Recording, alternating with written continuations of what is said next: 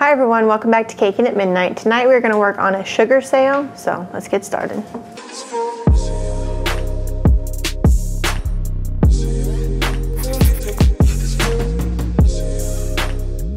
Don't forget to follow me on Instagram. It's at caking_at_midnight. And if you liked the video this evening, don't forget to hit that subscribe button. If you already aren't subscribed, hit the thumbs up and hit the bell for notifications.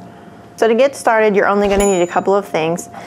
This is a tall thermos cup. Any cup that will work, and make sure you pay attention to the diameter of the bottom because that's the part that's going to be touching the cake. So if you need it to be bigger or smaller, pick a cup according to size. You're also going to need a silicone mat. It doesn't matter what kind, what color, just as long as it is a silicone mat. And for this video, we're going to use the isomalt. And this is Celebake's brand, so whichever brand that you want to use, but it's just isomalt. You will also need some clips to hold your mat together. So once you have the right cup that you want to use, take your mat and just drape it over the top. Get it where you want it to be. Now you can leave it like this, or you can use your clips and you can put them to hold your mat the way you want it. So the more indentations you have on your mat, the more you're going to have on your sail when it comes up. So when you turn it upside down, you're going to have like this splash effect. So the more that it looks cooler if you have more splashes. This is where your clips come in.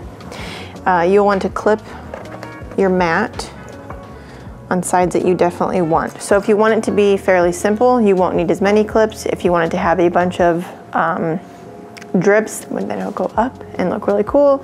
So the more the merrier. You'll want to have more creases in your mat.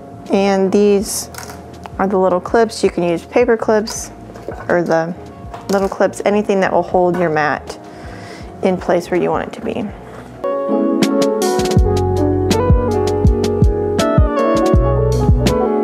So once you have your mat where you want it, make sure that you do. I know it can move around a little bit.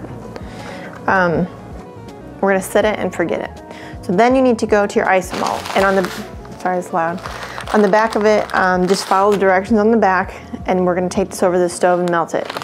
This one particularly has to be up to 320 degrees, so it's gonna take some time to get there, so I'll be back when we're all melted. So we have melted the isomalt to 320 degrees, and it is very runny like water. For the impatient people like myself, you're gonna have to wait a little bit longer. If you take this where it is right now, where it's really runny and hot, if you can watch, I mean, it's just gonna go right down your mat and not gonna do anything. So I know you had to sit here and wait to go to 320 degrees.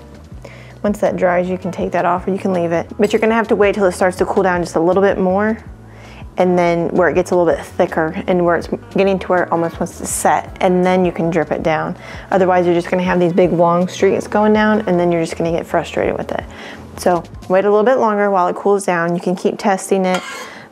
Make sure you don't burn yourself on the pan. Very hot. So if there's any kids watching this, make sure you have an adult around. So we're gonna wait for this to cool just a little bit longer, and then we'll get started. Okay, so when you're waiting for this to cool down, take your spoon and move it around. You're gonna notice that it's starting to get thicker, and it's gonna feel like it's harder to move around.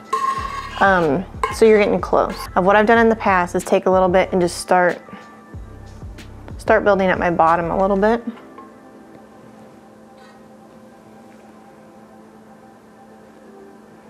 And you can still test it by putting some over the edge. And as you can see, we're getting a little bit slower on our dribble down. And then just keep kind of building your top or your bottom. And once it's still warm, if you've got something that's gone down and you don't like it, you can peel it off. So like if you can, I don't know if I can show you real quick. This one's really soft. So if I didn't like that, I could peel that right up. You'll notice it's starting to get thicker and thicker on the top and harder to move, and then you're getting more to where you can get it to go down the side.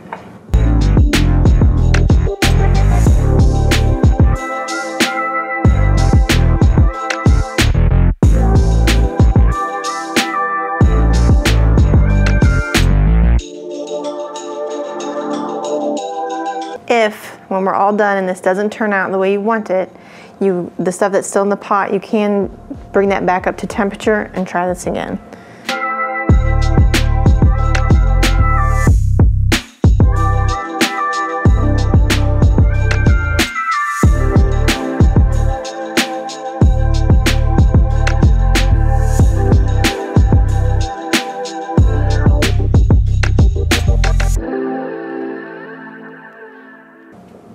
When it starts to cool down and it's a little thicker, you can have a little bit more control over where you want it to go, and you can mold it. So even if you've got a line of sugar going down, but it's not quite where you want it, it's going to be soft, and you can kind of mold it where you want it to go.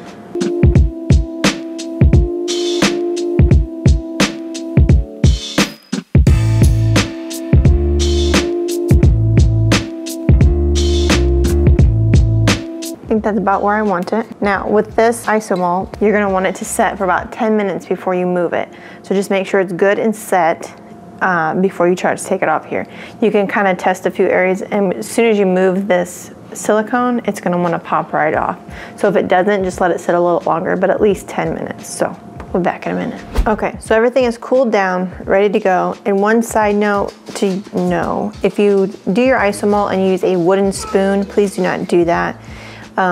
The color from the wooden spoon will end up in your isomalt and will turn the color more of like an off-white yellowy color. So make sure you're using a stainless steel spoon when you mix up your isomalt. So when you are ready to take this off, you can undo your clips and take them off, and you can slowly lift this off of your cup.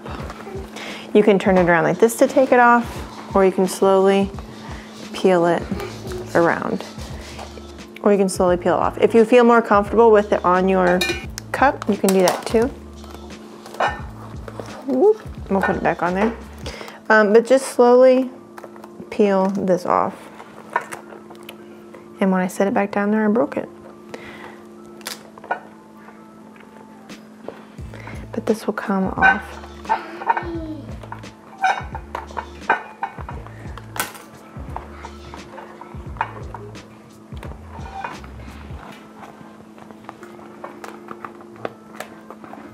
Okay, so I know that it broke, and that sucks, but this also proves a very good point. On this one right here, it wasn't obviously very thick, and I was moving it around for you guys to show you how you can get it on and off.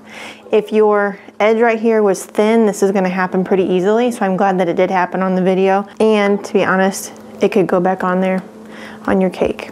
So I also really like the way this came out. To show you a couple things. So it's thin, it broke off. One, if you can see right here, there's a big gap. And over here, it's pretty symmetrical and pretty cool and thick. So make sure when you're doing your edges that everything is thick, it's all symmetrical, so you can turn your cup around when you're doing it. But if that's the look you're going for, then you know that's the look you're going for. Now you will have these little hair looking things on just some stringy pieces of isomalt. You can peel those right off, and even you saw how easily this broke. If you've got one that you don't like, then pull it right off. But when you go to attach this to your cake, just put a big blob of buttercream underneath and then set it on. And now once it's done like this, you can go on the edges and put your edible gold leaf on there, or you can mix your luster dust with some Everclear and put it on the top if you want some gold on there. You can make this a color too, but just follow your directions on the package on when to add your color. And I will show you at the end here another one that I did where I've painted or put the edible gold leaf on there. I hope you enjoyed the video on our sugar sale. If you have any questions or comments, don't forget to leave them in the comment section down below. As always, this is Caking at Midnight, and happy caking.